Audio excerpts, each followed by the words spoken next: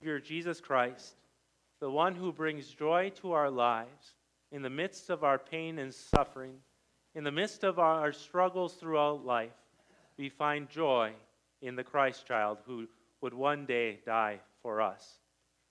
Amen. When you think about the Christmas season, do you think about joy? Maybe you do. Joy is a hard thing to kind of describe. You know, often people think it's an emotion, but it's not quite an emotion. It involves the emotion, certainly, like happiness and excitement, but it's something deeper. It involves this kind of contentment and being in the moment and present and being content with what is going on. You know, have you experienced this joy? Maybe you find joy when you get to hold a newborn baby. Maybe you find joy as you drive down the road and see all the Christmas lights on the houses or in your homes. Maybe you find joy in the fact of having a cup of hot chocolate by the fire at night. But maybe you're sitting here today and you're not feeling so joyful. Maybe you're struggling with life. Maybe there's a lot of things that are seeming like they're sucking the joy out of your life. Maybe there's problems. Maybe there's issues. Maybe there's health struggles. Maybe there's a bunch of things that are going on. And you feel like, where is my joy? I feel like I should be joyful right now, but I'm not. So where do you find joy? If you're experiencing that right now, or if you experienced that in the past, that struggle and pain. Well, today, we go to our Savior, who brings perfect joy for us. It doesn't matter if it's the Christmas season or the heat of the summer, or no matter during your life, or on the timeline of the human being ever since the fall, there has been struggle in the world. There has been pain and suffering. There has been strife and fighting. There has been all these kinds of things in the world. Life is challenging. It is difficult. I know it because I live it with you. It's a challenge each and every day. You know, and so we long for joy, but we are not the only ones who suffer. They're not the only ones who endure pain and trouble in life. No. Again, it's always been there since the fall into sin, and we see it with the Israelite people today as Isaiah is proclaiming this news to them. The Israelites were in Babylon. They had been brought into exile, and there they were captives or slaves, and they were not in their hometown. And so we hear, but your iniquities have separated you from your God. Your sins have hidden his face from you, so that he will not hear. For your hands are stained with blood, your fingers with guilt. Your lips have spoken falsely. Your tongue mutters wicked things. You know, why were they in exile in Babylon? It's because they rejected the Lord. They rejected his promise. They didn't want to worship him. Instead, they got caught up in life and started worshiping idols and other things. And their hearts started going to themselves and their own passions and desires. And so the Lord turns his face away from them and sends them off into captivity, allowing the Babylonians to come in, destroy their lives, destroy the temple and all that they knew. And now they're in this exile in Babylon, in a land that they do not know. And you could imagine the pain that they had. This desire to want to go home, to go back to their homeland. But they are trapped here. And you could think about them, you know, pondering their sins and thinking about all the wrongs that they had done. And repenting to the Lord. Lord, forgive us. Lord, show us mercy. We know we didn't worship you and praise you the way we should have. We did not live our lives that reflected your desire for our lives. You know, you could imagine that existence in that place. Then, you know, where do they find their joy? Where do they get their joy from? In chapter 60, you hear, "Arise, shine, for your light has come, and the glory of the Lord rises upon you. See, the darkness covers the earth, and thick darkness is over the people. But the Lord rises upon you, and his glory appears over you. You say, remember how the Lord's face was toward them? He had turned his face away from them in anger over their sin and unbelief. He says, if you don't want to worship me, if you don't want to be with me, then you're going to be thrown away from me. But the God of all mercy and grace hears their repentant cries. He hears them when they cry for his mercy and grace, and the Lord shows forgiveness.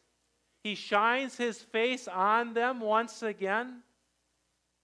Although you have been forsaken and hated, with no one traveling through, I will make you the everlasting pride and the joy of all generations. Yes, the Lord will bring joy back into their lives. He will deliver them from their captivity. He will give them his face back, and he will love his people by his mercy and grace and forgiveness. And this mercy and grace will exceed the generations after them. They will know how great and merciful the Lord is. If you heard this joyful news, how would you respond? How would you react? Maybe you've been enslaved for your whole life. Maybe it's just been a part of it. But either way, hearing that the Lord's face would turn back to you, you'd be overjoyed. And maybe even for these people, you could see tears of joy going down their face and saying, the Lord forgives us. The Lord is merciful. Isn't this good news? Whenever the Lord shows us mercy and grace, most certainly it is. And so Isaiah tells us today, the Spirit of the sovereign Lord is on me, because the Lord has anointed me to proclaim good news to the poor. I think when you first look at this, you might think, who is the writer? Who's the one saying it? You might think it's Isaiah, right? This is in the book of Isaiah. He's the one talking to his people on behalf of God. But there's actually a different person who is speaking. A different person this is being spoken about. This is the one who was promised. Yes, this one individual was man, but they were also God. It is Jesus. That is who Isaiah is talking about. You see this word anointed in the passage? And you think about Jesus' baptism. At Jesus' baptism, he was anointed by the Holy Spirit as it came upon him as a dove. And you remember the Father said, this is my Son whom I love. With him I am well pleased. And you see Jesus go out then in his ministry, serving his heavenly Father's will and telling that good news to the nations. You just have to open up your Bibles to Luke in chapter 4, and you see this right away in Jesus' ministry. We hear, he went to Nazareth where he had been brought up, and on the Sabbath day he went into the synagogue, as was his custom. He stood up to read, and the scroll of the prophet Isaiah was handed to him. Unrolling it, he found the place where it is written, the Spirit of the Lord is on me, because he has anointed me to proclaim good news to the poor. He has sent me to proclaim freedom for the prisoners and recovery of sight for the blind, to set the oppressed free, to proclaim the year of the Lord's favor. Here Jesus is in the synagogue. He finds the scroll of Isaiah. He unrolls it, and he finds the section that's our text for today, and he reads it to the people. And essentially he's saying, this is the good news that was promised to you, your ancestors. This is the good news of the one who would come to proclaim the good news to the nations, to fulfill the good news that was promised to all people. And that's exactly what Jesus emphasizes. He says, he began by saying to them, today this scripture is fulfilled in your hearing.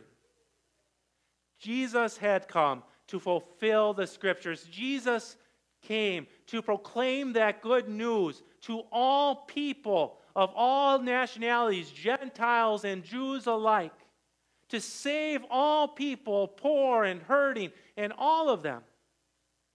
And if you needed more proof that Jesus came to proclaim this good news, you go a little bit further in Luke's Gospel, chapter 4, and you hear this from Jesus.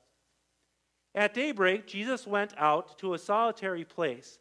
The people were looking for him, and when they came to where he was, they tried to keep him from leaving them. But he said, I must proclaim what? The good news of the kingdom of God to the other towns also, because that is why I was sent. And he kept on preaching in the synagogues of Judea. Again, why was Jesus sent? It's emphasized over and over again to proclaim that good news. And what did he do as he went throughout all those towns? He healed the sick. He raised the dead. He proclaimed the good news that he was the Savior of the world. This is good news. This is the good news, the Israelite people had been waiting for. This was the good news that was proclaimed to Adam and Eve after they had fallen into sin, that the Savior would come. And now he was here. Who is this good news for? Who did Jesus bring this good news in the world for? These people? The poor, but also many others. He has sent me to bind up the brokenhearted, to proclaim freedom for the captives and release from darkness for the prisoners. Does God care about those who are hurting? Yes. Does God care about those who are struggling and in strife and in this internal turmoil? Yes, he does. He cares about them so much that he wants them to have this good news. As Christians, we are going to suffer. As Christians, we are going to endure. Life is not going to be comfortable. Not in any way. Like our God is merciful and gracious and slow to anger, and he gives us this compassion that we do not deserve. He showers it upon his people. Is this something that we want to hold on to? Yes, most certainly it's something we want to hold on to because it is good and it's for us. You focus on the joy that Jesus brings and being in the favor of our God. Apart from, if our God had turned away from us, how miserable of a life that would be. But when God's face is turned toward us, how joyful it is and comforting. It's comforting for those people too. And provide for those who grieve in Zion, to bestow on them a crown of beauty instead of ashes, the oil of joy instead of mourning, and a garment of praise instead of a spirit of despair. They will be called oaks of righteousness, a planting of the Lord, for the display of his splendor. Jesus is the one with his good news and his grace makes us new. He gives us a crown of victory by his death. He gives us these robes of praise and righteousness that only can come from our God. This is the God who makes us a stump or as strong as an oak tree that cannot be pushed aside or moved because he is the one who grounds us. He is the one who sustains us in life. This is what our God does. Is this not joyous? It is. It's the thing that we want to hold on to the most. Yet I wonder, do we really hold on to it? Do we really appreciate it for what it is? Or does life happen? Do the struggles of life start flowing in? Here's more pain, here's more sickness, here's more struggle, here's more strife. Here's all these different problems that I'm enduring. Do we hold on to God's joy in those moments? Or do we seem to let it slip out of our fingers? I kind of wonder if it goes something like this. Maybe it happens to you. I know it happens to me. Maybe I'm trying to be a little more healthy. Maybe I want to make sure, I'm the moment I wake up, I'm not necessarily starting work right away or going too late. So I want to have, good times where I'm working or I'm with the family, or, I want to make sure that I'm going on my walks, having my devotions, having my vitamins, making sure I'm having my smoothie right away in the morning. I want to make sure that I feel good. And so I try to make sure all these things are flowing nicely. And, I feel good when they're going right. But then life starts to happen. Things start to come up. And you start, running around. Kids get sick. Things are happening in life. And you have your own struggles. And you're like, I worked out last week. Or I worked out yesterday even. And so I'm not going to work out today.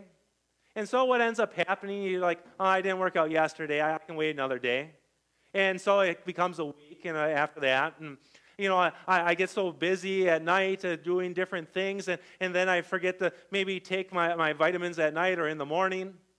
And then all of a sudden, it seems like life is all crazy. And I'm like, well, how did I get here? Well, why do I feel so miserable? Well, I forgot all the things that I needed to take care of my body, God's temple. And those things are good, right?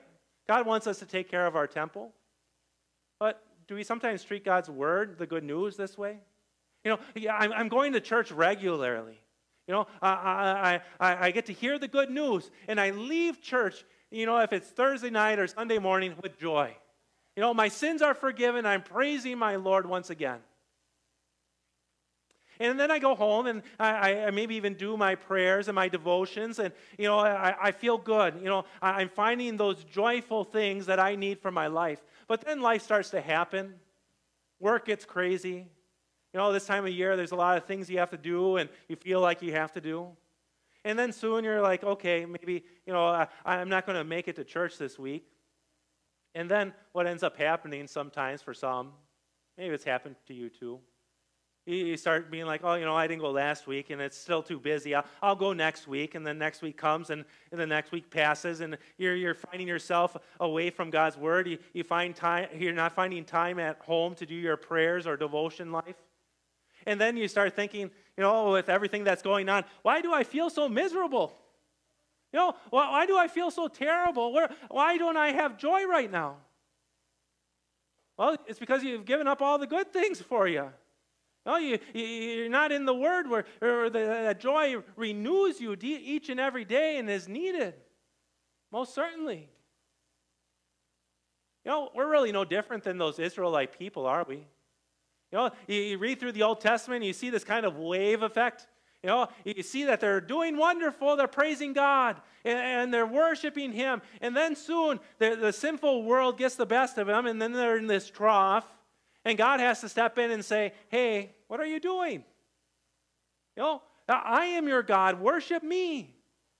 And so he corrects them, and they come back, and they're praising Him again, and they're saying, Lord, how merciful you are. And soon later, they're back in that trough again. How often do we seem to do that kind of trough method, where it's like, hey, I'm praising the Lord, but then I get caught up in life. I'm in the struggles of life. I'm not in the Word like I should be. The Lord should do the same that He did to the Israelite people, to us. He should turn His face away from us. He should bring His wrath and punishment upon us. He should cast us away into the eternal fires of hell for all eternity. Most certainly. And really let that sink in. It's important. It really is. Because if we don't realize, what we really need, if we don't realize how sinful we are and that God's face should turn away from us, the good news is not really that good then. Because if we understand the depravity that we're in, the state that we're in, the situation in our sin that we deserve death and punishment, if we understand that, then the gospel is so much more precious. It has so much more value for your life and mine, does it not? Because it says to us, you don't have to suffer anymore. You don't have to endure hell. or God's judgment, because God's judgment came upon that Christ child that we worship and adore. That Christ child who died on the cross for your sin and mine. This is the Savior of the world that we can give joyful praise to because He loved us. He loves you. Even in your state, even in your lowest moment, even in your sin, the Lord comes back to you over and over again and says, I love you. I forgave your sin. I paid for it on the cross. Right? And so if we understand this, if we cherish God's good news, if we find joy in it, how will we respond? We will respond with delight. I delight greatly in the Lord. My soul rejoices in my God, for He has clothed me with garments of salvation and arrayed me in a robe of His righteousness. We find delight in the Lord. We find delight in His love. We find delight in His grace that is ours now and forever. And if we find delight, we will reflect our lives with that light and that joy to the world and to others. We will not live in sin. We will not crawl around in that darkness. We will not hide it like I'm in the light, but behind me in my other day life, I'm going to hide in this darkness and play around in it. No. We are in the light. We are in God's grace, and we must live in that out of thanks for what He has done. God has allowed us, by His grace and mercy, to live for Him. How wonderful. So no matter what is going on in your life, no matter the struggles, no matter the hardships, you have joy. You have peace with your Lord and Savior. And do we not sing this time of year, where we give praise to our God and say the joy that is in our heart? Maybe you cherish this hymn. It's also in our hymnal still. Joy to the world. Joy to the world, the Lord is come. Let earth receive her King. Let every heart prepare Him room, and heaven and nature sing, and heaven and nature sing, and heaven and nature sing. Joy to the earth, the Savior reigns. Let men their songs employ, while fields and floods, rocks, hills, and plains repeat the sounding joy. Repeat the sounding joy. Repeat, repeat the sounding joy. What will we repeat? The sounding joy that we have. The joy that is for the world. The joy that is for our lives. This is the joy that we get to experience now and forever as God's people. How wonderful. How joyful. Amen. Please stand.